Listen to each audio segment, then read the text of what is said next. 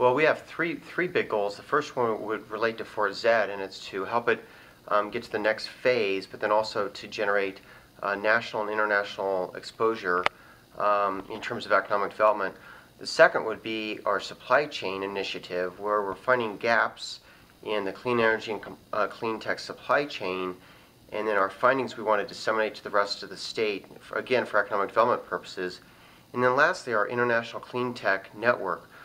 We would like to go ahead and have a couple major transactions, business transactions, with our 9 other clean energy and clean tech cluster partners in the rest of the world.